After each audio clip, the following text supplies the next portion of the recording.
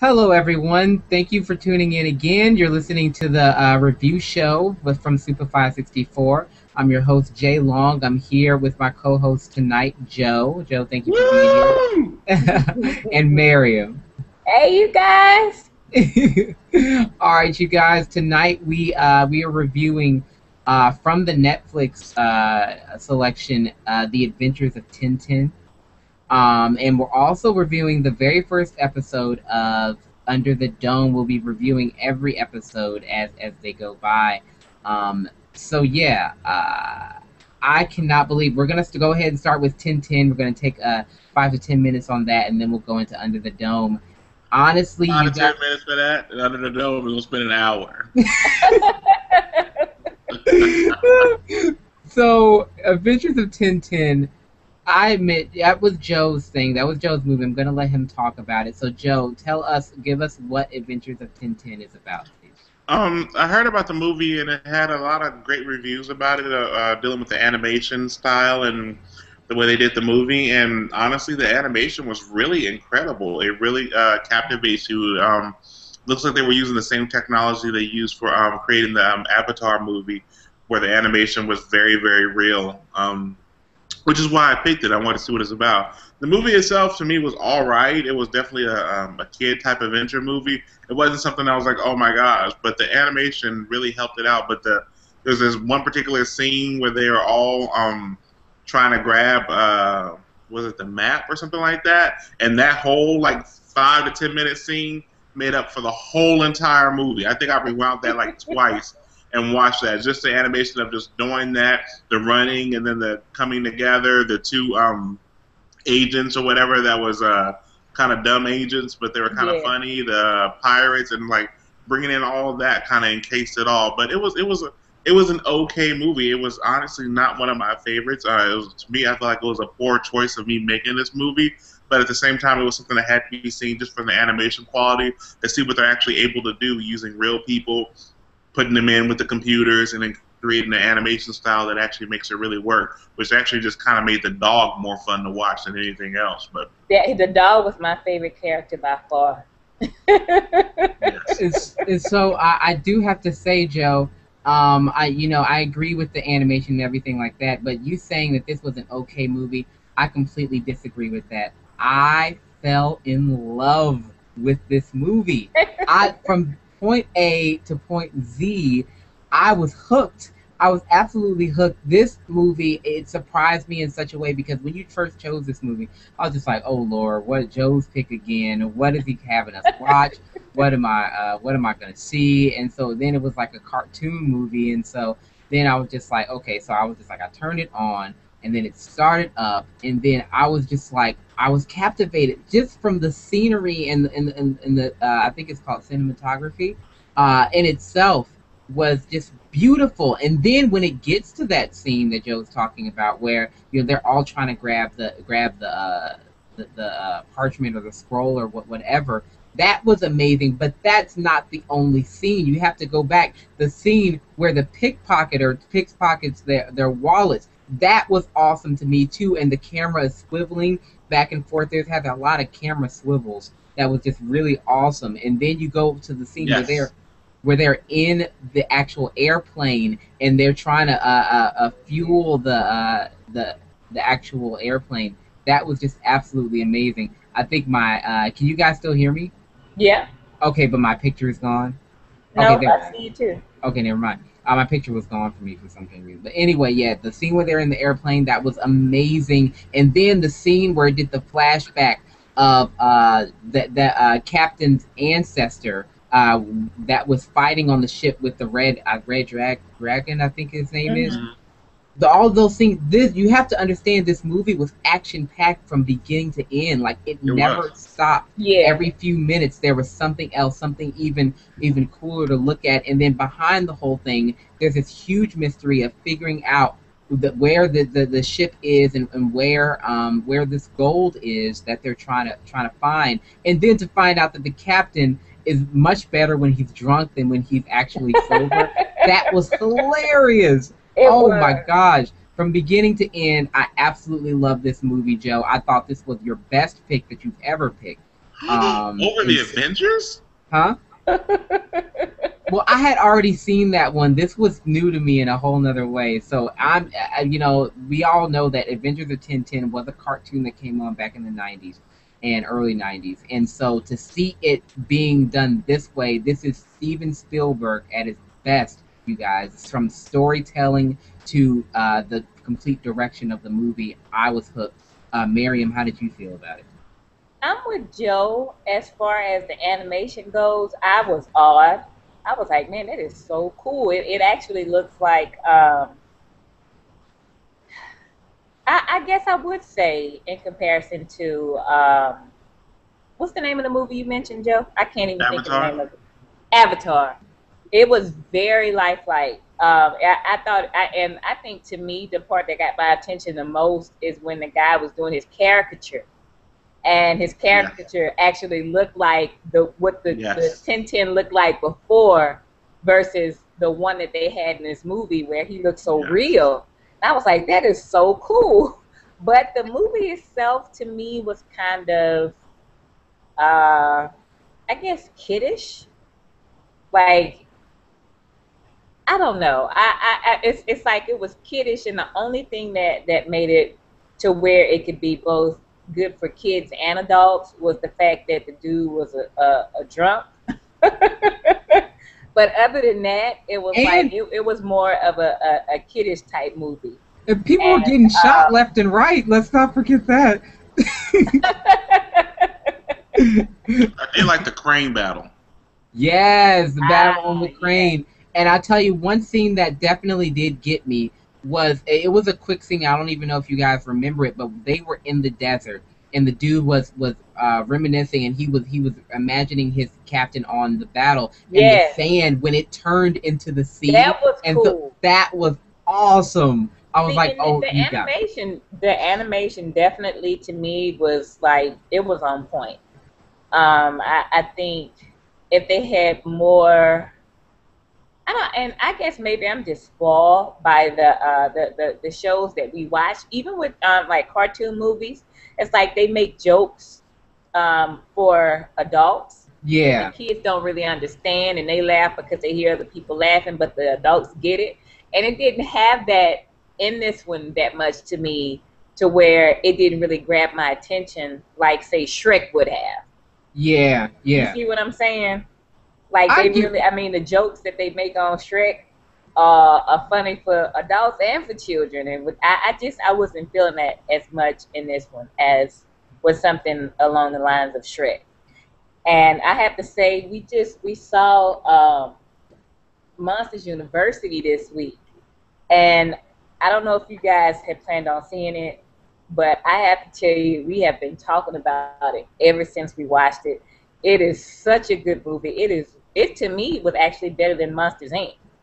Wow, Yes, the it is a original. really, really, really good movie. All right. Well, just to let you guys know some fun facts about the movie. I don't know how well it did when it opened in 2011, but it did well enough for a sequel. So in 2015, there will be The Ah, Adventures of Tintin. I guess we're gonna get to see them actually go after the actual ship that's on the yes. bottom of the sea.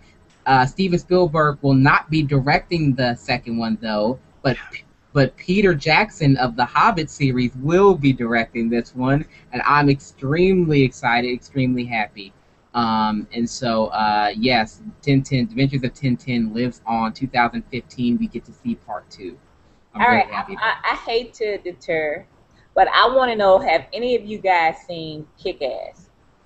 it. Yes. I did Do not make you that guys lane. know I am so looking forward to Kick Ass 2 coming out? I saw What's the the name of it? go ahead. What was the name of it? Kick Ass. Don't, What? don't pay any attention to him, man. I know it. I'm telling you, and it's funny because I wasn't gonna watch it, and because I thought it was silly. And then somebody told me, they was like, "Oh man, if you haven't watched it, you are missing out." And me and Kobe watched that movie, and I was like, "Oh my god, that was like one of the best movies ever."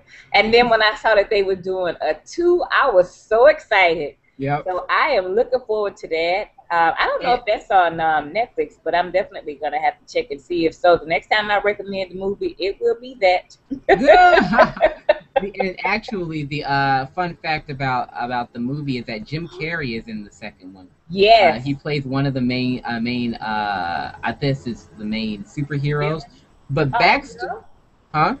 Is he a hero or a villain? That's what I'm trying to figure out. I think he looks like he might be a villain, but I think that he's actually a part of their team, part of the good guy team.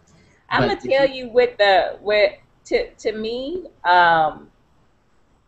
because we just recently watched Dark Knight Rises, and to me, I'm gonna say Catwoman is like ambivalent because she can do good things and she does bad things, and yeah, I'm thinking that that will be more or less what Jim Carrey's character it may looks be like like in this movie. He may do some things that are selfish, but at the same time, he will let things that are for the greater good, and he'll do the thing that's for the greater good versus being selfish. So ex- I'm thinking that he'll be kind of ambivalent as far as his role in the movie goes. exactly. No, I completely agree. It looks like he might be that character, and Hmm. the biggest thing about it though is the big controversy. I know you love the behind the scenes, Miriam. Is the Yes. fact that he refuses to promote the movie. Um, Yeah. I he saw that. yeah, Jim Carrey refuses to promote the movie because of all of the violence in it. He said he did the role before this Handy Hook Elementary School thing, and Uh, so he's shooting a lot of guns in this, and he does not support it in any way, form, or fashion. So he will not be doing any interviews or anything about the movie when the movie comes out. Unfortunately, and so I mean, it's a lot of controversy. It's take it as you will. The directors are not upset at him at all. They still love him and love all of the work that he did. They said him in this movie was some of his absolute best work, and they said that everyone's going to really love seeing him in this movie, now regardless. look, I'm laughing because I just posted a clip about Jim Carrey from In Living Color on my page this week. And I mean, I was rolling. He was doing Imposter. And he was like, it's funny because we had went out to dinner and the lady asked the kids, did they want fries with their meal? And all I could think was, do you want fries with that? A hot apple pie with that driver raw man. And I came home, I found that clip and I watched it and I was killing myself laughing. I miss Jim Carrey, so I'm glad that he's actually coming out with something this year. So that's always a Absolutely. good thing. Absolutely. All right, you guys, it's time. It's time for Under the Dome, you guys. I've been dying to talk about this ever Me since I saw it a too. couple of hours ago. And so, yes, you guys. So basically, I'll go ahead and introduce this because Under the Dome was the 1,100 page book by Stephen King that I read, and I gotta tell you, it was my Under the Dome was my introduction into Stephen King. It was the very first Stephen King book Ah, I've ever read, and it's the book that hooked me and made me a Stephen King fanatic. The man can do no wrong in my eyes. This book was absolutely amazing. If you have not checked it out, you need to go check it out. It's been on the when the everyone found out the show was coming out. It went back on bestseller are because you everyone wanted to serious? read the book before the show came on. And there are a lot of differences. And I'll talk about that later on in the show of the differences between the book and the movie that I've already seen. But I have to know, Under the Dome is about a huge giant dome plops down right on top of the city, basically, and you have to. It keeps everyone on the inside of the city. So, how do you guys feel? I want to know your impressions of Under the Dome. I already know that I loved it from reading the book. So I'll go ahead with Joe. Joe, how do you feel about the first episode of Under the Dome and where it takes us? Well, first we're gonna have a moment of silence for the lady that lost her hand. Ah! Oh Man, my! Next, I saw that. I was just like, good lord! And how about the the airplane that still got me. The airplane Yes, that It just crashed was into the no. airplane that got me. What got me The the cow. was legs.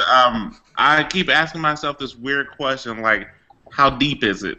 Like, has anyone dug? Like, everyone's looking Ah. above, no one's looking below, and then you see the line. You see how thick the dome is, and it's very, very thin, which Mhm. begs that question as well. Because if something that powerful and that incredible is usually very, very thin, but you see the distance between the two, and then on top of that, the shocking factor of when you touch it, it shocks you, and how all the electronic devices are kind of out, except for the lady's house who has a generator and a couple of other things that are still able to run and things. So, and then The you have all radio the show. the interesting questions. I know you're going to bring all this stuff up because it's a lot to talk about, Oh yeah. the hidden secrets and the hidden gems of it, but having it's so funny having Laputus, I think that's his name, from the police officer right there that was on Lost Oh in the my show. gosh. And he's the first thing he's dealing with is seeing a plane crash, and I'm like, like it brings that back.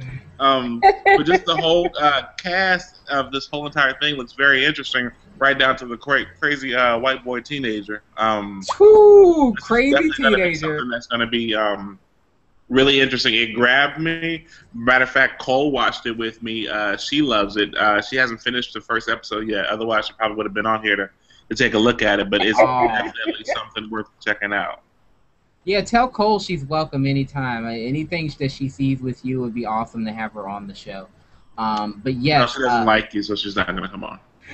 yeah, get and then the some of the mysteries that were revealed. You know, the dome drops down, and basically the radio show still has power. Propane tanks have been brought into the city. Nobody knows why, but they know that the uh, the sheriff and Big Jim, who is the mayor of the city, have something to do with it. Um, Big Jim has been the mayor for a really long time. No one basically runs for mayor because they already know he's going to win. He has that kind of power in the city, which is a foreshadowing. But he finding out Crazy Boy, who has now kidnapped his ex girlfriend and put her in the bunker.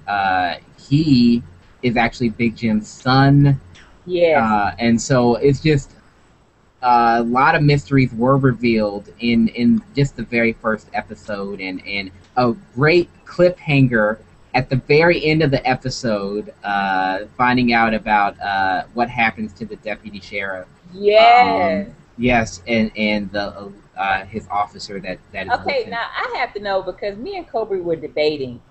I said that everybody knew that her husband was having an affair. And I believe she knew that he was having an affair too, but she was in denial about it. And he thinks that what happened is when she went when her husband went missing, that he was dead, and not because he had been not working. He hadn't been working Sundays at the hospital for a while because he was sleeping around. Hmm. But I say that that was before, that when he went missing, it was because this guy killed him. Now, what I want to know is why did the guy kill him, and who is he, and what is, and now he's at the house with this woman, and he knows that her husband's dead because he killed him. So when you said it was a good cliffhanger, I am inclined to agree with you 100%.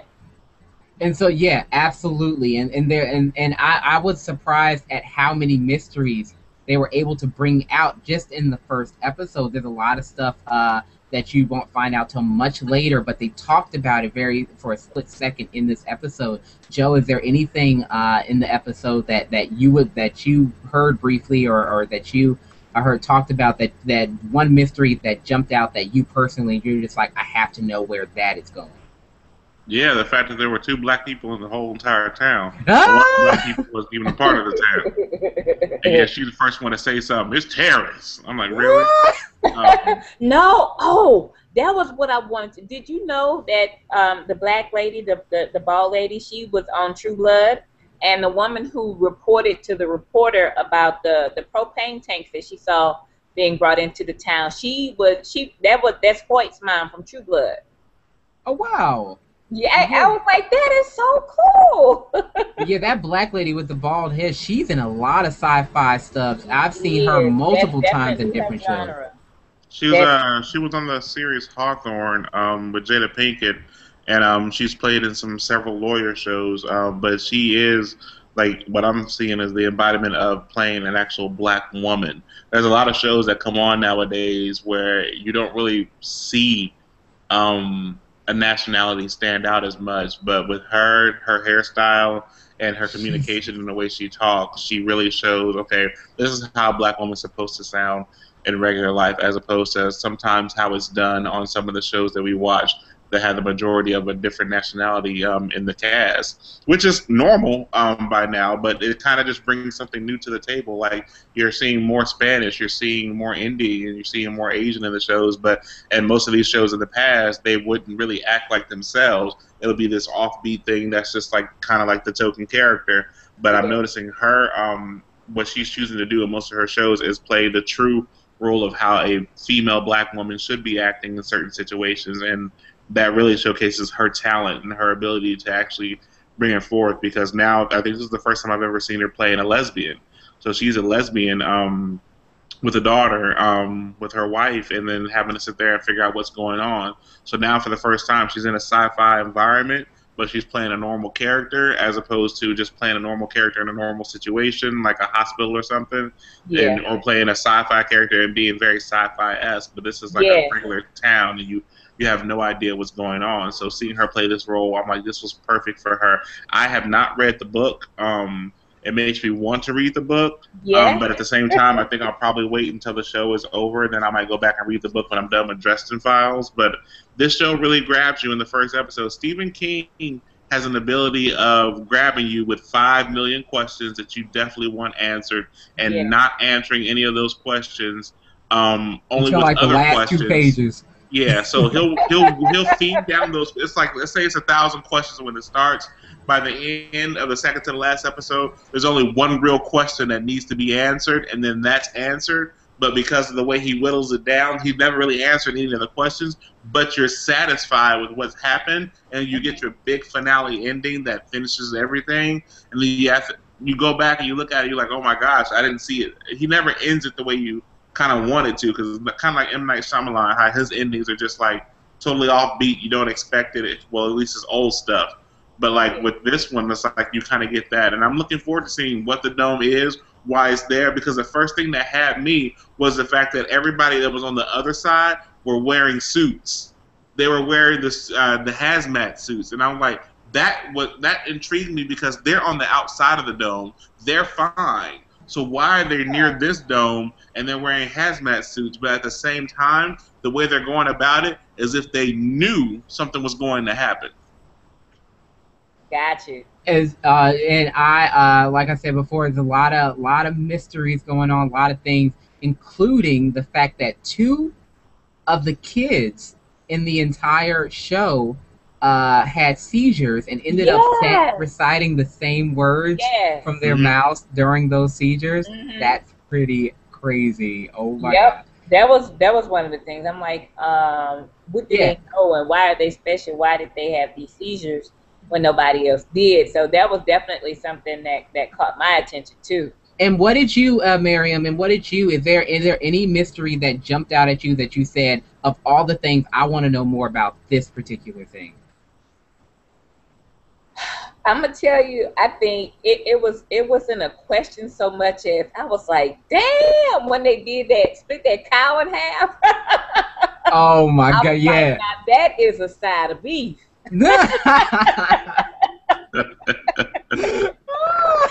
mean, after that, I was just like, I put down the phone, I shut the computer down, and I mean, at that point, I was like, okay, I cannot miss anything. So as far as the question goes, I want to know, because I don't think the girl that's being kept in a bunker, she wasn't living with her family. So I want to know how long it's going to be before they find out that this crazy dude took her and put her in the bunker. Mm. And just to bring out, I know some of the two of the differences, um, in the book. Well, actually, I think three of the differences. That lesbian couple, they're not in the book. Had a feeling. Not Ah, in the book. Number two, his kidnapping the girl and taking her into the bunker never happened. Not seriously? in the book. And number three, the dome itself. You know how they can't hear each other from the other side. They Yeah. can in the book. In the book, they can, if they scream really loud, they can Mhm. hear the other people. It's very faint, but they can actually talk to each other back and forth in the book. Okay. Like you And making so, me want to get the book for real. As I saw the yeah, show, I was like, man, I want. And I mean, I can tell you, I was enraptured with this series because I did a search to see how many episodes were in the miniseries. So I was like, oh man. yeah, it's only like 13, I believe, isn't it? Yes, Yeah. exactly 13. And I was like, oh man. Oh, So awesome! yeah, I thought it was gonna be like a two or three thing like he usually does, but this is actual like BBC, a whole entire series. exactly.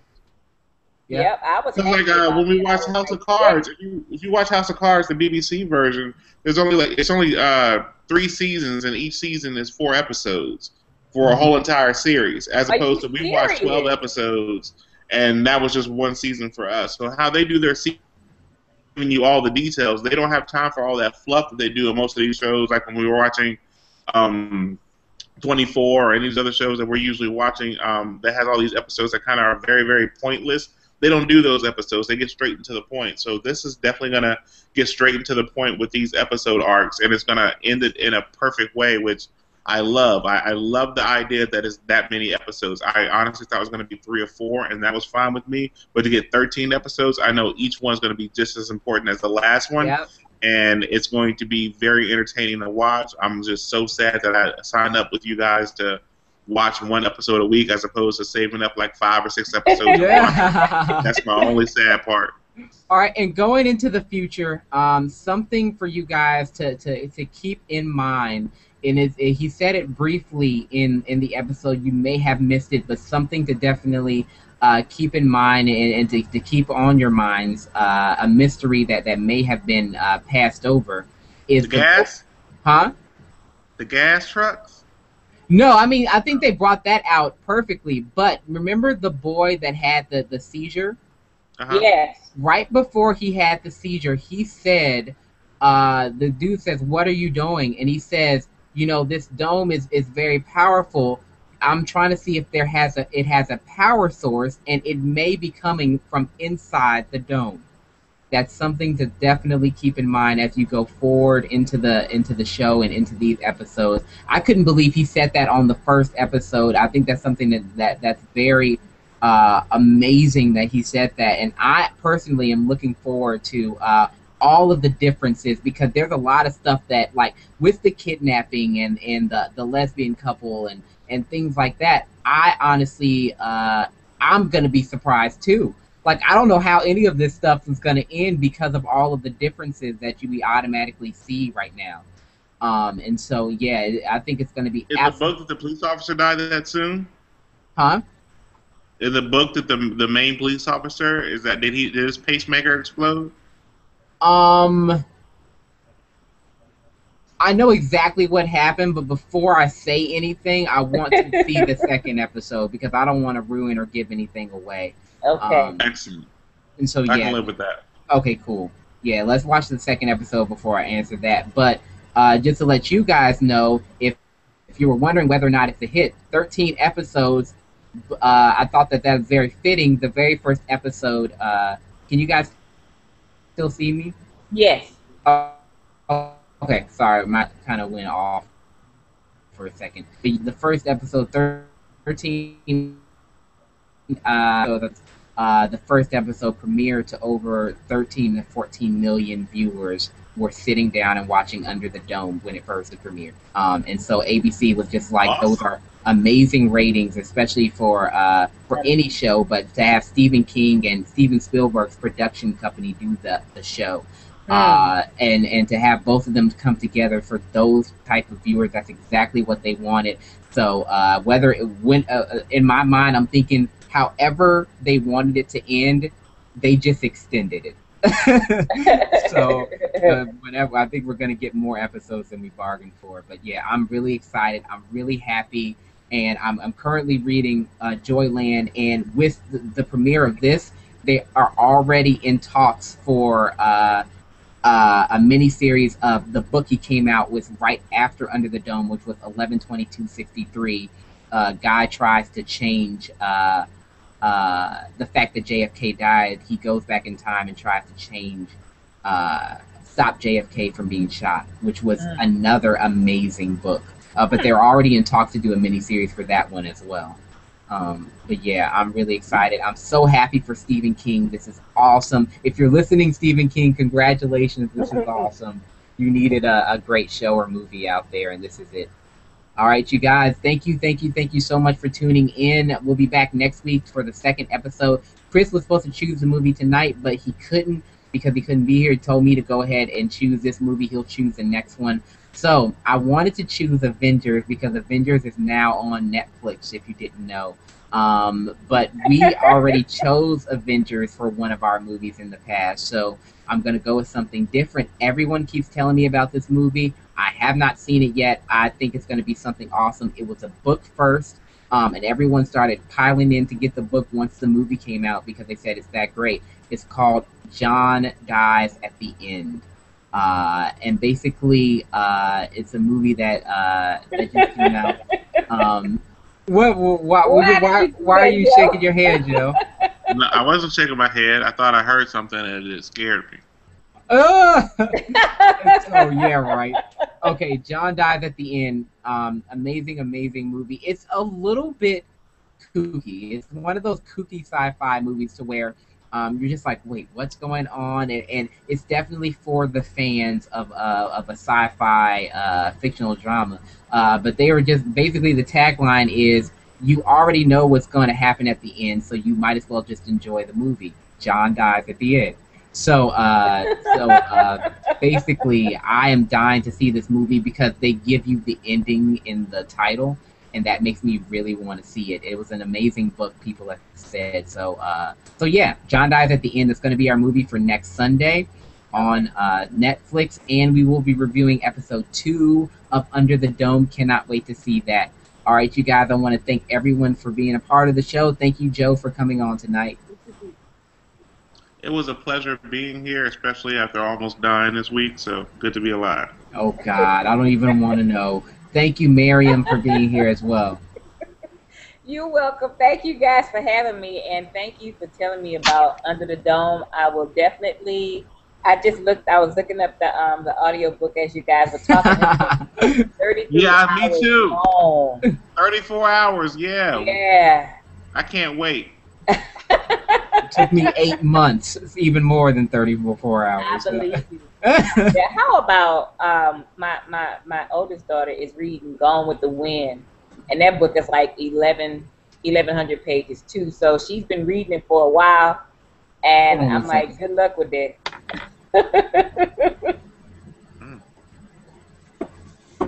Oh, he's picking the book up? I think so. Ah. I was like, I forgot I actually have the book. This is the book right here. 1,000 pages. And they should have gave it to you under a dome. What? They should have given you the book under a dome. Under a dome? Yeah, that would have been cool. Really amazing book, you guys. Really worth the read. Gotta go check this out. It's amazing. It's taken all my strength just to hold it up. But yeah, you guys, thank you so much for listening. You can find this show on Facebook, Twitter, Tumblr, Google+, iTunes, YouTube right here. Go to your corner of the internet, type in Supafy64, SUPAFI 64, and we will be there, you guys. Don't forget, we love you. God bless you. Have a great night. Keep fiction alive. Keep supporting your TV shows and your favorite movies. That's the only way they're going to stay on the air. My name is Jay Long, your official host of the Supafy 64 Network, and I'm signing off, you guys.